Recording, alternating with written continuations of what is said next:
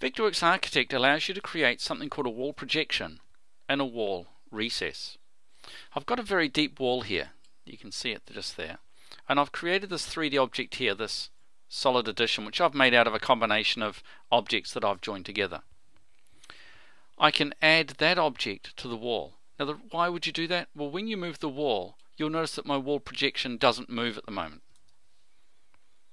But if I add that object to my wall, so what you do is you select your solid object, you select your wall, and then AEC, create wall projection. And my cut plane height is about 1500, so it's through the middle of the window. Now when I move my wall, you'll notice that my wall projection goes with it. So it's now tied to the wall. But what about when I use this window and I move this window in amongst my wall projection? Let's see what happens there.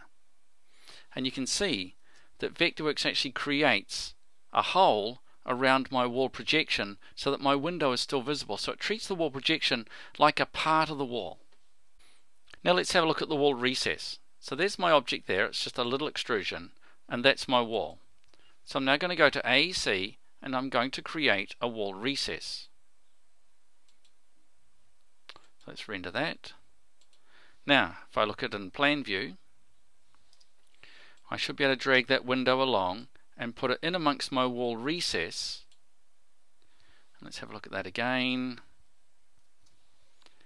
And you'll see that my window is half in and half out of that wall recess.